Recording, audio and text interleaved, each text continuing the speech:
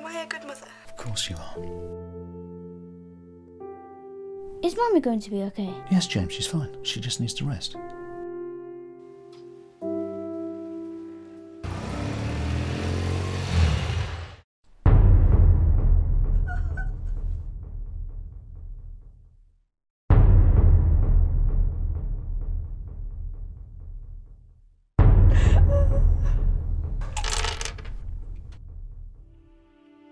Paul, James, pleased to meet you both.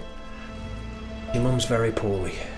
It's nothing to worry about, but you're going to have to stay with someone else. Mary, your GP has said that your condition can't be cured. That you'll never care for your boys again. Well, just let him go! Mum would rather die than look after us. That's not true. I'm praying that God will let us be a family again. Why?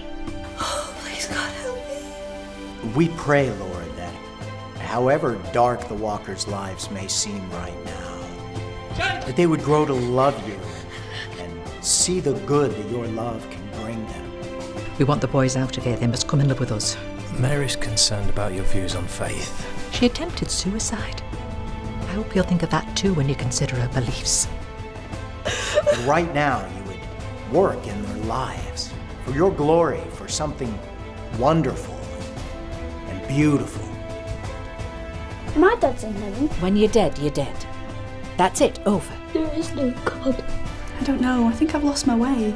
We pray these things in the precious name of Jesus. Amen. I want to prove that I'm better. Get them out of here! Well, get them out of here! She's a good mother. You can't stop me from seeing my children. Give up now and trust that we have made the right decision for everyone. We remain adamant that the boys will be best served under our continuing authority. They are my children. And I love them dearly.